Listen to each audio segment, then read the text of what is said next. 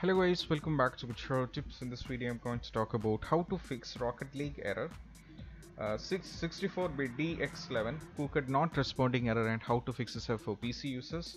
So first thing what you have to do is you just have to go to the task manager and see whether big things are completely using your CPU. So for example, as you can see, I'm going through Epic Games Launcher. So and you just have to scroll down a little bit and see whether the big things are running in between. So you just have to select the respective one and you just have to go for end task. This is the first step what I have to suggest to you guys, and by doing this most probably this will help you to fix the issue up, and if it's not working then you just have to follow the next step. So the next step is all about, you just have to press Windows and R key all together.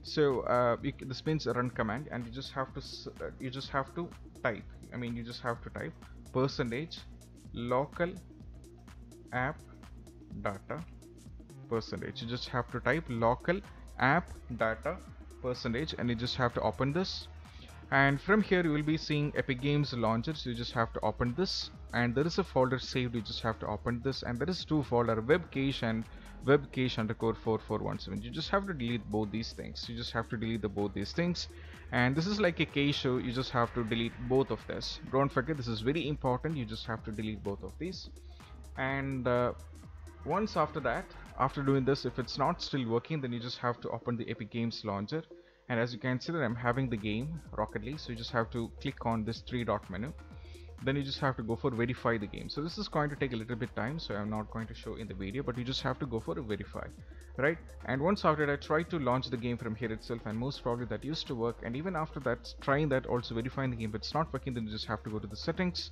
Now from here you just have to scroll down a little bit, and there is a troubleshoot option. You just have to click on this, and as you can see that they just went through a troubleshoot, and most probably all the things are working good, so there is no issue anything. As you can see that all these are ticked in the green, so it is all good to go.